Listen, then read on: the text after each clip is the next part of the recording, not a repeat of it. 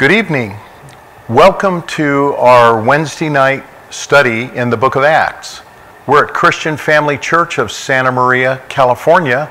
And if you'd like to see more of our messages, you can go to YouTube. And if you type in the search engine, this one word, starting with a capital C, Christian Family 324, you'll be able to pull up all of our sermons. If you'd like to go to our website, you can find our website at www.cfcsm.org. Those initials stand for Christian Family Church Santa Maria. And if you'll just go to the top of any page in our website, it says go to our sermons. You'll find the line there. If you'll click it, all of our sermons on YouTube will pop up there as well. Thank you for joining us. And I would like to make an announcement before we continue here. Today is September 30th, Wednesday evening, and we're going to be opening up our church on Sunday morning, October 4th.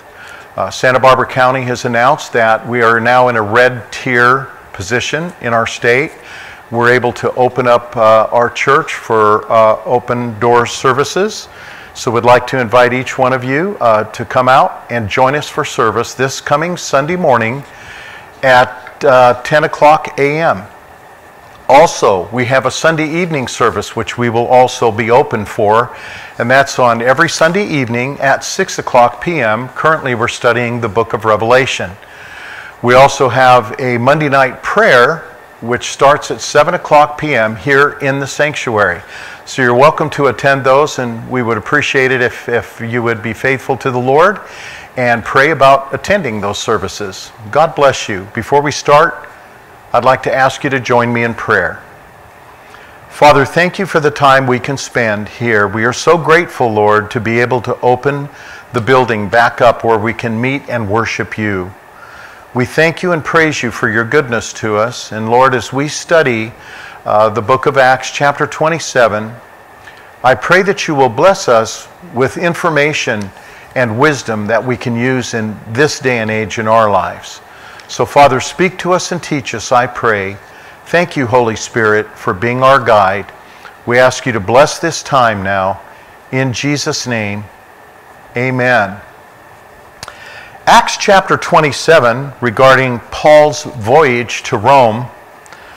I want to start in verse 21 because Paul had warned the master of the ship that they were traveling in that there would be a terrible storm and that the ship would suffer loss and be broken up.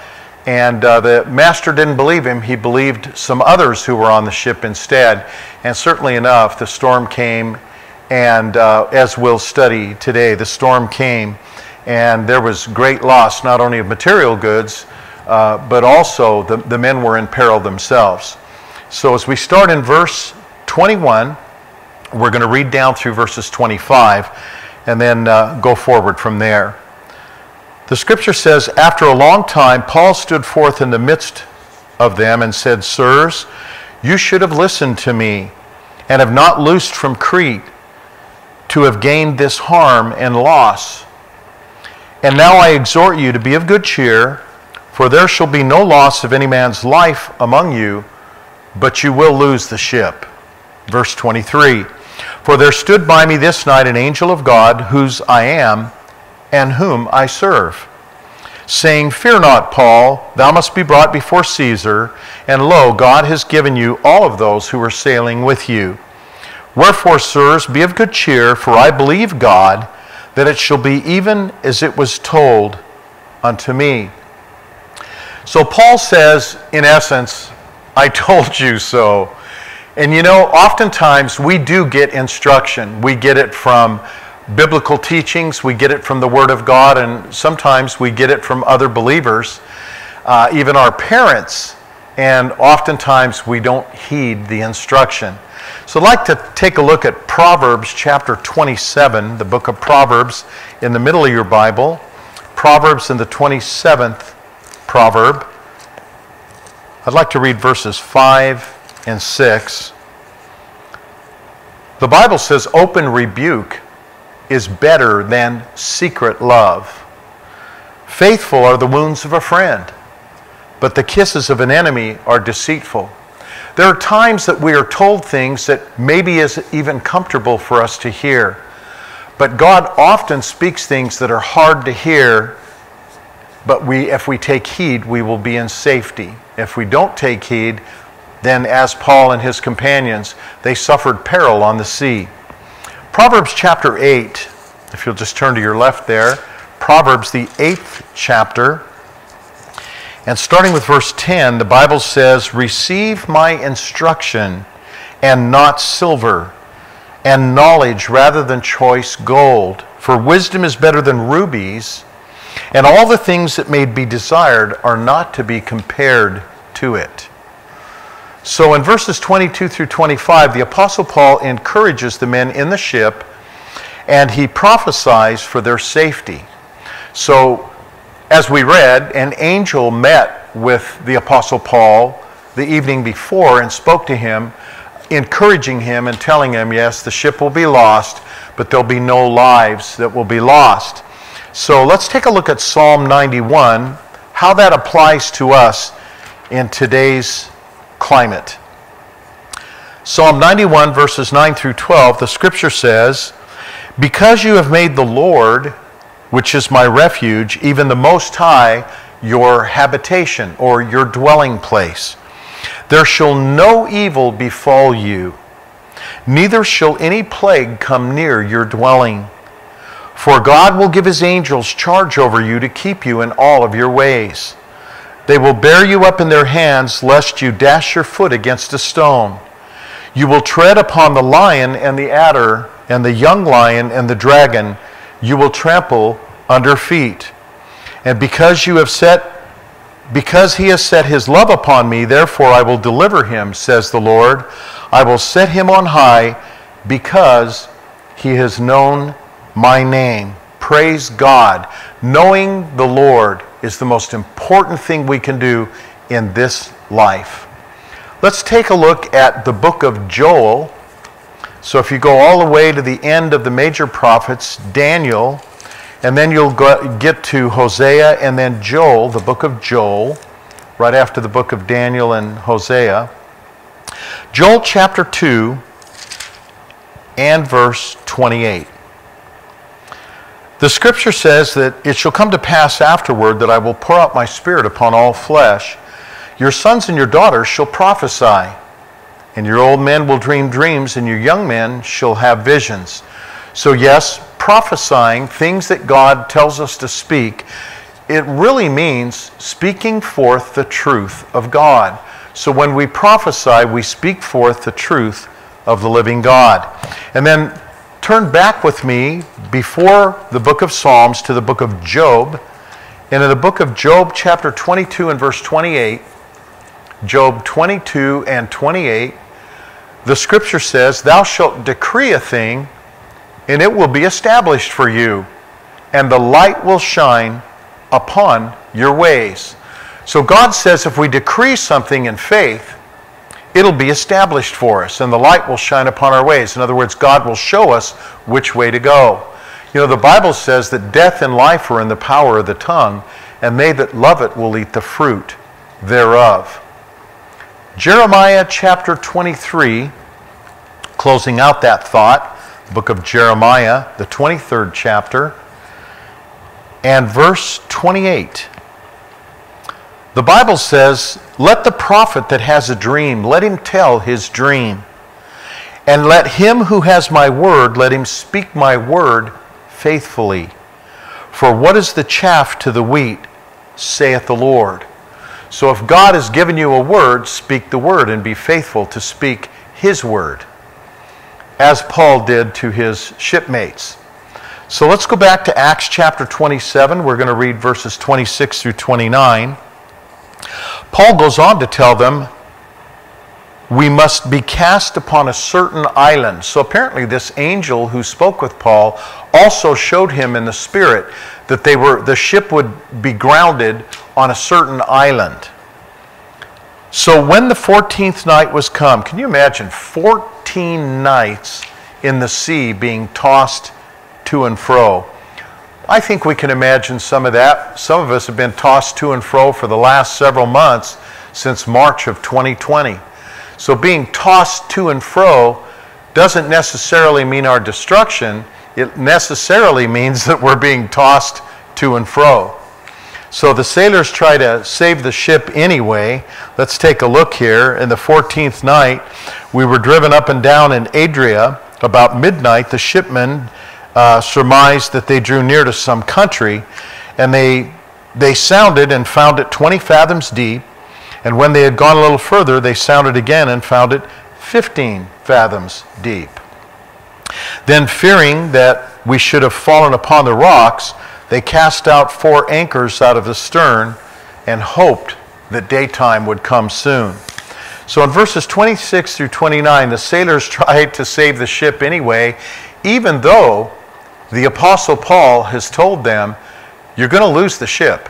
You're going to lose all the things that are in the ship, but no lives will be lost. Let's take a look at Psalm 108. Psalm 108, if you'll turn there with me. Psalm 108, starting with verse 12. So Psalm 108, verse 12 says, Lord, give us help from trouble, for vain is the help of man. Boy, that speaks a mouthful, doesn't it? God is our only help. He is our only refuge. He is our strength and a very present help in times of trouble, Psalm 46:1 tells us. So, God, help us from trouble, for vain is the help of man. To look to men to deliver us in a time of trouble is foolish. To look to God is the only refuge we have. He is our habitation. He's our high tower and our stronghold. So in verse 13, the scripture says, through God we will do valiantly, for it is He that treads down our enemies. And we really have to understand that it's only God that lifts one up and brings down another. It's only God who can truly protect us. And then in Jeremiah, that thought is echoed by the prophet Jeremiah in Jeremiah chapter 17. And we're going to start with verse 5. Thus saith the Lord, Jeremiah 17:5. Cursed is the man who trusts in man and makes flesh his arm, whose heart departs from the Lord. There's a teaching here in verse 5. When we put our trust in men and in flesh, our heart departs from the Lord. Jesus put it this way, you can't serve 2 masters. You will either love the one and hold to the other, despise the one and hold on to the other. You can't serve 2 masters. We either serve the Lord or we please people. You can't do both.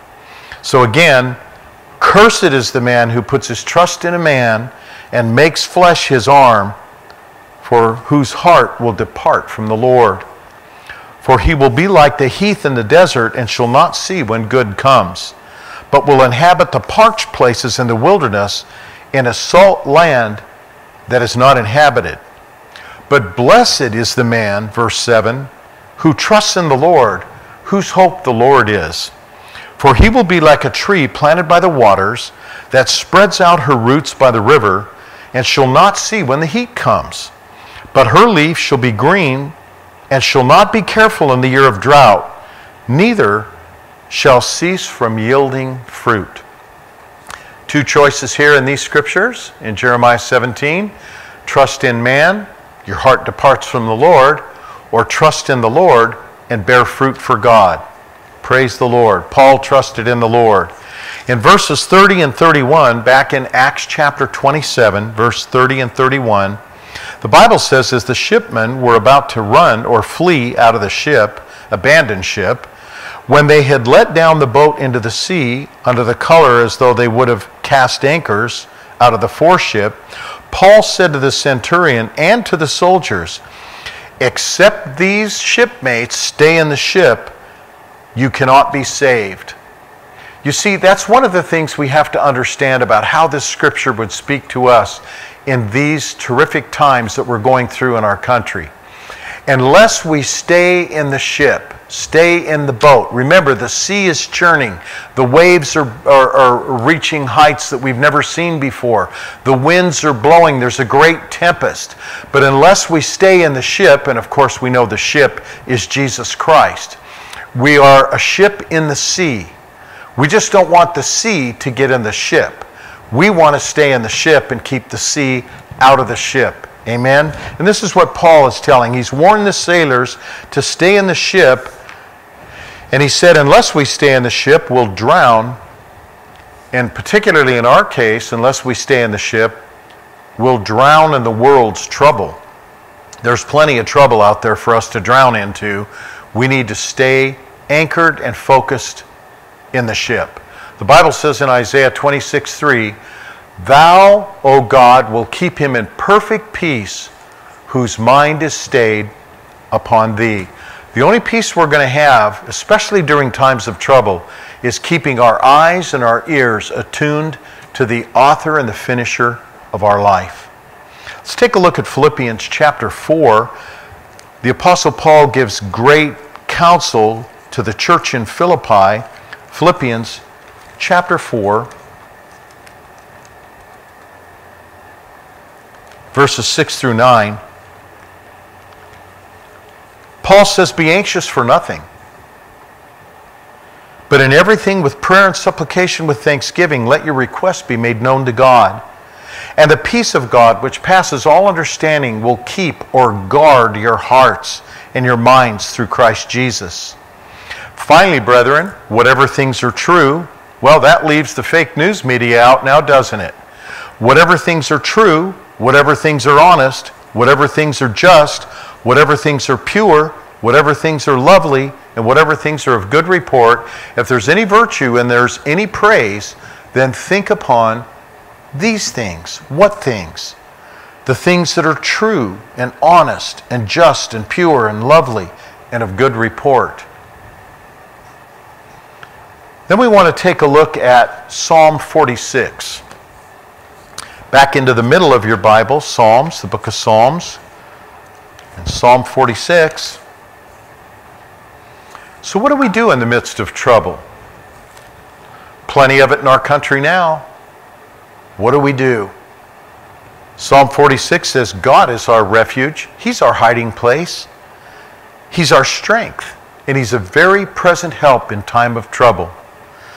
The Bible goes on to say, Therefore, we will not fear, even if the earth be removed, and though the mountains be carried into the midst of the sea, even though the waters thereof roar and are troubled, though the mountains shake with the swelling thereof. Because there is a river, and that river is the water of life, Jesus Christ. Both living Word of God, the Lord Jesus, and written Word of God, the Bible. There is a river, the streams which will make glad the city of God, which is the holy place of the tabernacles of the Most High. And then God describes His body, the church, the bride of Christ. God is in the midst of her. She shall not be moved. God will help her, and that right early. The Bible goes on to say the heathen raged. Yes, they did, and yes, they are. The kingdoms were moved, and then God utters His voice, and the earth melted. The Lord of hosts is with us. The God of Jacob is our hiding place, our refuge. Come and behold the works of the Lord, what desolations He has made in the earth. He makes wars to cease even unto the end of the earth. He breaks the bow and cuts the spear in half, and He burns the chariot in the fire. Those are all weapons used against those who are attacking. They're used against us. But God says He breaks all the weapons, cuts the spear in half, and burns the chariot in the fire. So then He tells us, be still, and know that I am God. I will be exalted among the heathen, and I will be exalted in the earth, for the Lord of hosts is with us. The God of Jacob is our refuge. Then let's take a look at Hebrews chapter 6.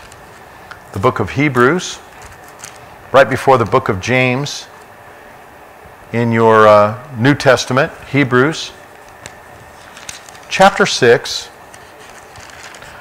We're going to start with verse 17. Wherein God, willing more abundantly to show to the heirs of promise the immutability of his counsel, confirmed it by an oath. In other words, in order to mutate something, you have to destroy it. God says his counsel is immutable. It can't be changed. It can't be harmed. It's the same yesterday, today, and forever. He says that by two unchangeable or immutable things in which it is impossible for God to lie, we might have a strong consolation who have fled for refuge to lay hold upon the hope that's set before us. We need to flee to Jesus. Run into his arms during this time especially, because we have him as a hope and the anchor of our soul, both sure and steadfast, which enters into that within the veil. In other words, Jesus has entered into the Holy of Holies. He's our anchor. He intercedes for us, the book of Romans chapter 8 tells us. He's got us covered. And then let's take a look at Mark chapter 4. Mark chapter 4, starting with verse 3.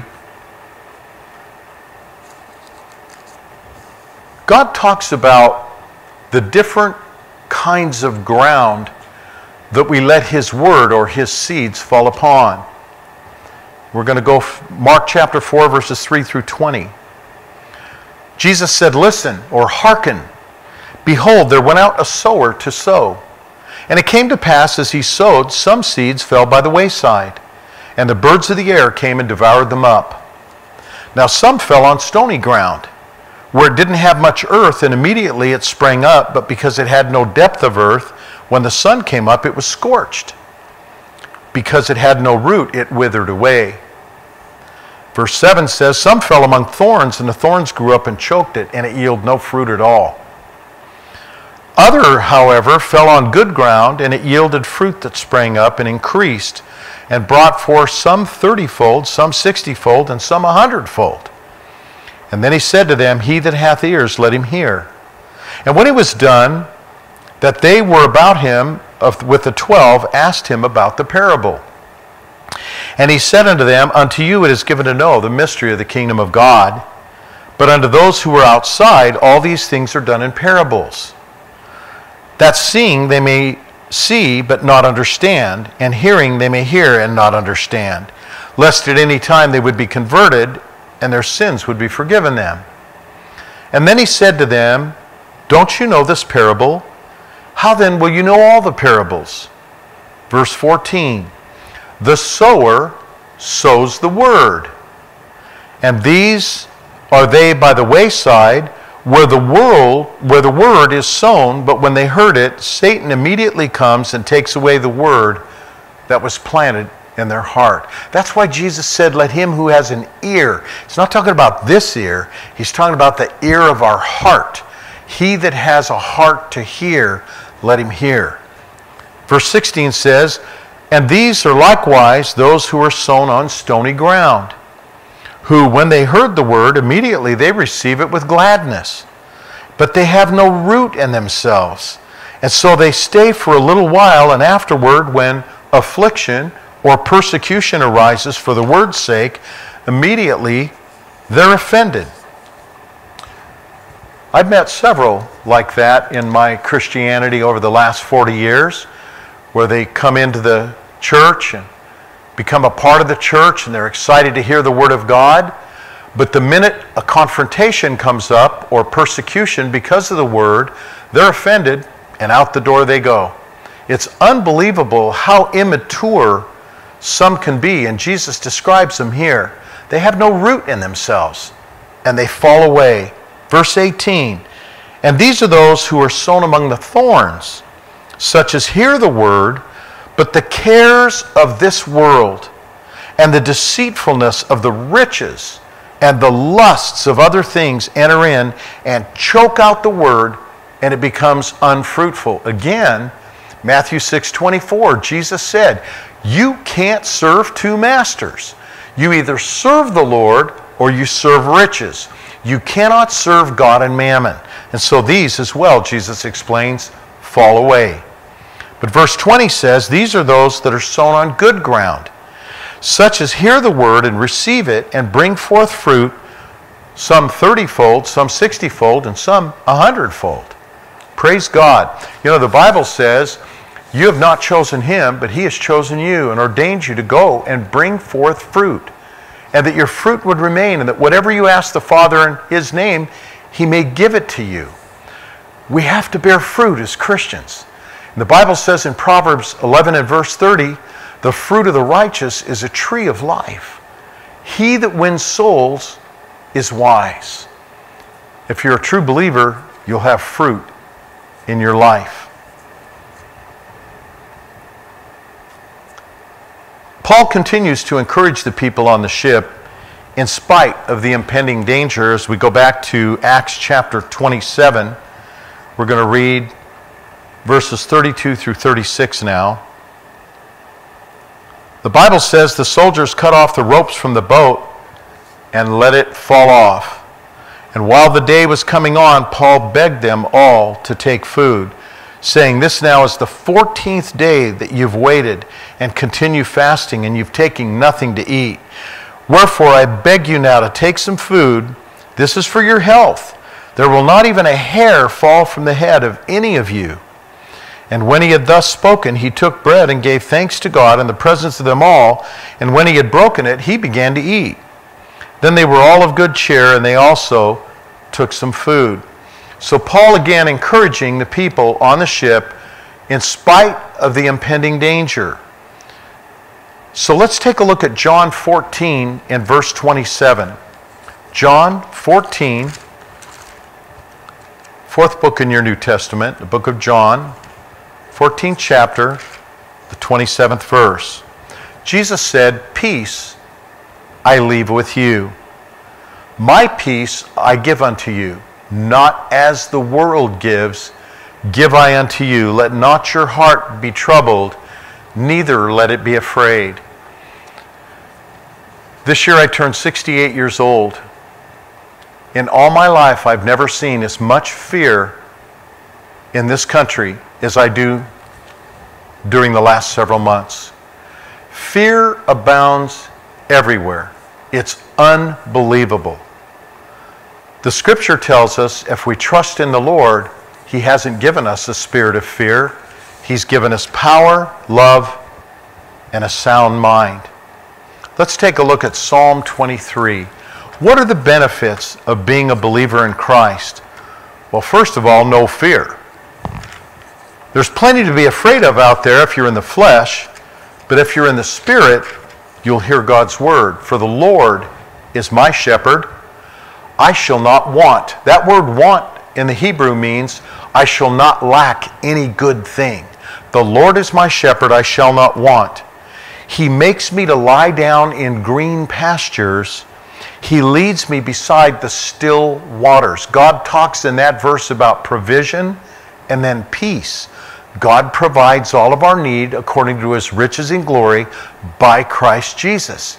And he also is the Prince of Peace. He's the only place we're going to have any peace in this world. Verse 3 says, he restores my soul. It takes the Lord to restore our wearied mind in troubled times like these. He leads me in the paths of righteousness for his name's sake. Yes, that's true. In Isaiah 48:11, the Bible says, I do these things for my own name's sake. Why should my name be polluted? I will not give my glory to another. God leads us in righteousness for his name's sake. Verse 4 says, yea, though I walk through the valley of the shadow of death, I will fear no evil. How much is no evil? That's all evil. I will fear no evil. Why? Because thou art with me. Thy rod and thy staff, they comfort me. What does it mean, God's rod and God's staff? God's protection is his rod. A rod was used by a shepherd to beat away bears and lions, keep them away from the sheep. But the staff was to pull the sheep closer. So God pulls us closer with the staff, and with the rod, he protects us. Hallelujah. In verse 37, back in Acts chapter 27, verse 37, the Bible says, "And we were in all the ship, there were 216 souls." Well, a score is 20, so that's 260 plus 16, 276 people on this ship being tossed about for 14 days and nearly starving. So here they are.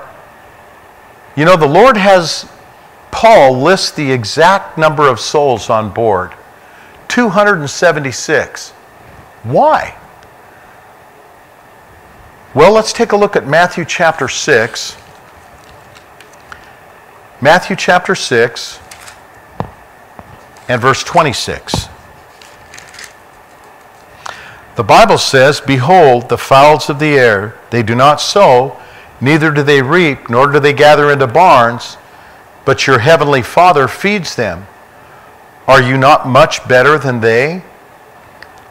I think the message there is, if God feeds birds, which we see hundreds every day, aren't you more important than birds? I believe God listed the exact number of people on the ship because he wants people to know he cares about each and every one of us. The scripture tells us to cast all of our care upon the Lord, for he cares for us. Then let's take a look at 2 Peter chapter 3 and verse 9 after the book of James in your New Testament. 2 Peter chapter 3 and verse 9. The Bible says that God is not slack concerning his promise, as some men count slackness, but he is long-suffering or patient towards us, not willing that anyone should perish, but that all should come to repentance. I want to talk about that just for a minute. It's not the Lord's will for anyone to perish. For God so loved the world that he gave his only begotten Son, that whosoever believes in him should not perish, but have everlasting life. Won't you put your faith in Christ today? There are some who no doubt will hear this message that aren't born again. The Bible says if we believe that Jesus is the Lord, and if we believe that God raised him from the dead, we'll be saved. Because it's with our heart we believe into righteousness, and with our mouth confession is made unto salvation. Whosoever shall call upon the name of the Lord shall be saved. We can call upon the name of the Lord, repent, turn away from our wickedness, turn unto God, confess our sins to him, tell him that we believe that he's the Lord and that he rose from the dead, and ask him to come into our lives. The word believe means to totally, completely rely upon. It's not a religious work. It's a faith work. It's the faith that God gave us when we were first born. Like Romans 12:3 says, that no man ought to think more highly of himself than he ought to think, but he ought to think soberly according to the measure of faith which God had dealt to every man. So God gives us all faith. The Bible says in Psalm 19:1, the heavens declare the glory of God, and the firmament shows his handiwork. Day unto day utter speech, and night unto night shows knowledge. And there's no voice or language where their speech is not heard. Romans chapter 1 tells us that even the creation shows the Godhead, or the Father, the Son, and the Holy Spirit, so that no one has any excuse at all. God has spoken to us. Do we believe? Will we trust him? John chapter 17 is the prayer of the Lord Jesus Christ in the Garden of Gethsemane. So if you'll turn with me to John the 17th chapter, and starting with verse 9, Jesus prays for us in the garden as he's about ready to go and be crucified. What compassion and love our God has for us, not willing that any should perish, but that all should come to repentance. Jesus cries out, I pray for them. I pray not for the world, but for those which you have given me, Father, for they are yours. And all mine are yours, and yours are mine, and I am glorified in them. And now I am no more in the world, but these are in the world, and I come to you, Holy Father. So keep through your own name those whom you have given me, that they may be one, even as we are one. While I was with them in the world, I kept them in your name. Those that you gave me I have kept, and none of them is lost, except the son of perdition, that the scriptures might be fulfilled," speaking of Judas Iscariot, who denied and betrayed Christ. And then in John chapter 10, verses 27 through 30, Jesus gives us a promise in his own words. He says, "My sheep hear my voice, and I know them, and they follow me. And I give unto them eternal life, and they shall never perish. Neither shall anyone pluck them out of my hand. For my Father who gave them to me is greater than all, and no man is able to pluck them out of my Father's hand. For I and my Father are one." Oh, what a great promise. No one can pluck us out of the hand of the Lord. Jesus put it this way: "Do not fear those who can kill the body, but rather fear him who can kill the body and then afterwards kill the soul in hell." That's who you should fear. Not the ones who can kill the body and afterwards they can do nothing. But fear him. Fear the living God. He is a consuming fire. It is a fearful thing to fall into the hands of a living God. Won't you come to him? If you don't know him, call upon his name today. As we close, I'd like to read in Acts chapter 27, verses 38 through 44 to finish out this chapter. The Bible says, "When they had eaten enough, they lightened the ship and threw out the wheat into the sea. When it was day, they did not see the land, but they discovered a certain creek with a shore, in the which they were minded, if it were possible, to put the ship in there.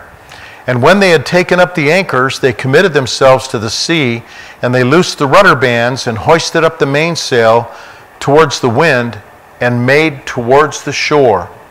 And falling into a place where the two seas met, they ran the ship aground, and the forepart stuck fast and remained unmovable, but the back part of the ship was broken up because of the violence of the waves." Just like the angel told the Apostle Paul, you're going to lose the ship, but there'll be no one lost. Verse 42 says, "The soldiers' counsel was to kill the prisoners. Still they didn't believe. Even though they've seen all these signs that the Apostle Paul said, the soldiers counseled to kill the prisoners, lest any of them would swim out and escape. But the centurion, willing to save Paul, kept them from their purpose and commanded that they could swim and cast themselves into the sea and get to land. And the rest, some went on board, some on broken pieces of the ship, and so it came to pass that they all escaped safely to land." The word of God that was given to Paul actually comes to pass. God has given us plenty of words to encourage us. We are in a shipwreck, I believe, in this nation. But God promised that he would save us to the uttermost. He tells us in 1 Thessalonians chapter 4 that the Lord will come from heaven with a shout and with the voice of the archangel and the trumpet of God. The dead in Christ will rise first. Then we which are alive and remain shall be caught up together with them to meet the Lord in the air, and so shall we ever be with the Lord. We have hope in Christ. He is our blessed hope. The Bible says in Luke 21 and verse 36, "Pray ye always that you may be accounted worthy to escape all these things that shall come to pass and to stand before the Son of Man." We have hope in Christ. Hallelujah. In his resurrection. We will be resurrected from this earth. Praise God. The word that God gave to Paul comes to pass just the way he spoke it. And the word God gave to us will come to pass just the way he spoke it. Let's take a look at 2 Corinthians. It's to the right of the book of Acts, past the book of Romans and 1 Corinthians. 2 Corinthians chapter 1 and verse 20. The Bible says, "All the promises of God in him are yes, and in him are amen, unto the glory of God by us." All the promises of God. Romans, if you'll turn back to your left, chapter 15, verse 5, tells us this: "Now the God of patience and consolation grant you to be like-minded one toward another, according to Christ Jesus, that you may with one mind and one mouth glorify God, even the Father of our Lord Jesus Christ. Because of this, receive one another, as God also received us to the glory of God. Now I say that Jesus Christ was a minister of the circumcision for the truth of God, to confirm the promises that have been made to the fathers. Christ confirms every word. Hallelujah. And then Numbers 23:19, as we close, the scripture says, God is not a man that he should lie, neither the Son of Man, or the Son of God, that he should repent or turn around from what he said. Hath he said, and shall he not do it? Hath he spoken, and shall it not come to pass? The Bible says in John 17:17, Father, this is Jesus' prayer, sanctify or set them apart through your truth. Thy word is truth. You can bank on it. God's word is true. Praise God for his saving grace. And praise the Lord for this lesson today, to see how God saved the Apostle Paul and 175 other prisoners from certain destruction. God is able. He is the God of heaven and earth. There's nothing too difficult for him. Let's close in prayer. Father, I want to thank you for your grace and your goodness, your mercy, your provision. And Lord, thank you for saving us from the trouble that we see upon this earth. We know that soon and very soon we're going to see our King. We thank you for your promises in 1 Corinthians 15, where you tell us that you will show us a mystery. We will not all sleep, but we're all going to be changed. For in a moment, in the twinkling of an eye, at the sound of the last trumpet, for the trumpet shall sound, the dead shall be raised incorruptible, and we will be changed. Your word tells us in 1 Thessalonians 4, and so shall we ever be with the Lord. We rejoice in that, Father. Help us to work while we're yet having a day to work with. And Lord, we know that a night is coming when no man can work any longer. Help those who hear this message who may not be believers to receive you as Lord and Savior. And I pray, Father God, that you would be glorified through all. Bless your people, I pray, and bless this message. I ask it in Jesus' mighty name. Amen. Thank you for joining us, and God bless you.